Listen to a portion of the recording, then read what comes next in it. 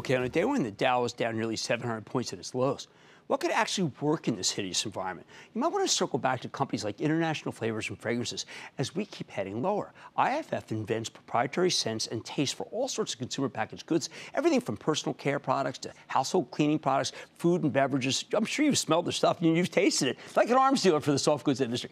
Now, last May, IFF CEO Andreas Fibig came on this show. He made a bold prediction. His company had just announced a major $7.1 billion acquisition of Frutarom, and the market hated it. But Fibig told us that Wall Street would come around. And sure enough, that's exactly what has happened before this epic market meltdown. So could IFF be worth picking into this weakness? Let's check back with Andreas. He's the chairman and CEO of IFF to get a better sense of where the company's headed. Andreas, welcome back to Mad Money. Good to see you. Good to see you. Yep, you did say, look, we're going to have to do an equity offering, which is amazing. Most people say, well, I don't want to talk about it. And that it would mark a great level, and the stock came down. And you also said that it would probably end up being priced above, could there be so much demand, which is exactly what happened, and then it went up. So it's obvious to me that Wall Street has really warmed up to this deal well before it actually closed. Yeah, no, absolutely. And we have closed on record time. We said in May 6 to 9 months. We were ahead of time. We are very happy about it because it gives us a head start to integrate the business. I think the cross-selling, you've got to explain that to people because, to me, it's marvelous. It really is such a natural. Yeah.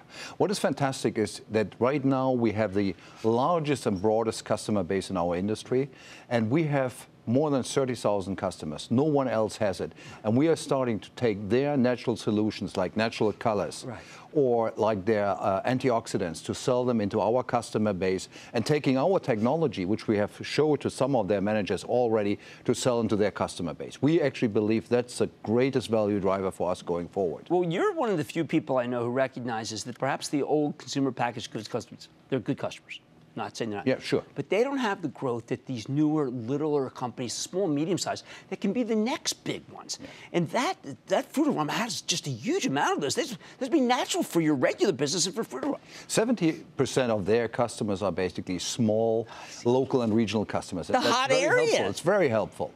And when you have that kind of company, I mean, what I believe is that you have taught me that tastes are regional.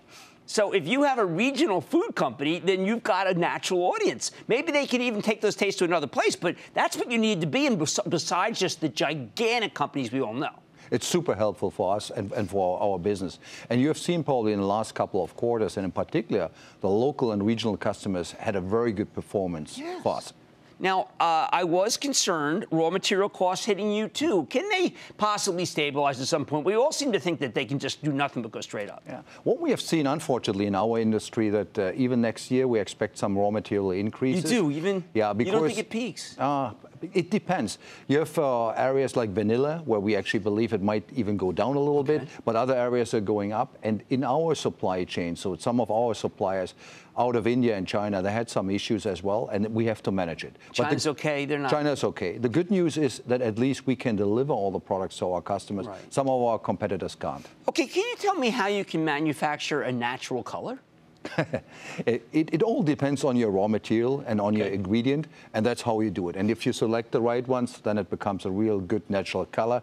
Next time when you're in one of our facilities, I really will show you how we can do that. I wanted to ask you, you have 110 facilities. Candidly, do you need all of them now that you've made this merger? Yeah. We look at growth at the merger. Okay. We look how we can grow our top line. Certainly, we will look what can we do with all of our facilities, but it's all about profitable growth. It's not just about cost cutting. Okay, there was another thing that confused me about Frutarom. What does it mean to be in the meat business? Isn't meat just a cow? No. Look, what they have, for example, they have a lot of interesting seasonings. Oh, you mean like beef jerky or something? For beef, yeah, absolutely. And we have now even a little bit of a B2C brand in Europe. I did actually the day one celebration out of Salzburg. It's a big hub in Austria, and that's where this brand Viberg is located. It's like Weitwurst and bratwurst? Yeah, we have some of these things where we can make them really nice, and the taste is unbelievable. Okay, anti-aging and anti-wrinkle? Yeah, that's more for the cosmetic piece. Oh, I thought. Yeah. Oh, okay. Yeah. I'm sorry. I mean, that's a good business. It's a very good business. It's actually one of our fastest growing businesses. And you remember 3 years ago, we bought a French-Canadian company, Lucas Myers. Yeah, that was very smart. And it's growing every single quarter, double digit, and we're very happy with the business. You referenced in your conference call last a Fifth Avenue store. Now, I'm not asking you to name it because you said you did, but just tell people about what you see going on there so people understand really what some of the nitty-gritty of what you do. If you look at fragrances, for example, that's what you might see in a Fifth Avenue, is much more focused towards the more premium fragrances, the artisan fragrances, and that's something where we try to focus now our attention as well, and all more naturals, natural rose essence, for example, and we have great facilities to manufacture exactly that. All right, we talk about market volatility. One of the stocks I bought after the crash in 1987 was IFF. And I bought it because you had mid to high single-digit growth. And I couldn't find any company, if we were going into recession, that would be able to do that. Here we are again, right? We got market volatility. You're still able to do that kind of growth, and it really isn't dependent at all on the economy. No, we believe we can do it. 5 to 7. That's our mid to long-term guidance, and we are very bullish that this can be done. Well, it's certainly reasonable because your more than 100-year history would indicate that it can be done. Thank you so much to Andreas Fippig. He's the chairman and CEO of IFF, International Flavors and Fragrances, a company that I started buying for clients when I was at Goldman in 1984. Mad Money's back after the break. Booyah! Jim Cramer here from Mad Money. Thanks for watching CNBC on YouTube.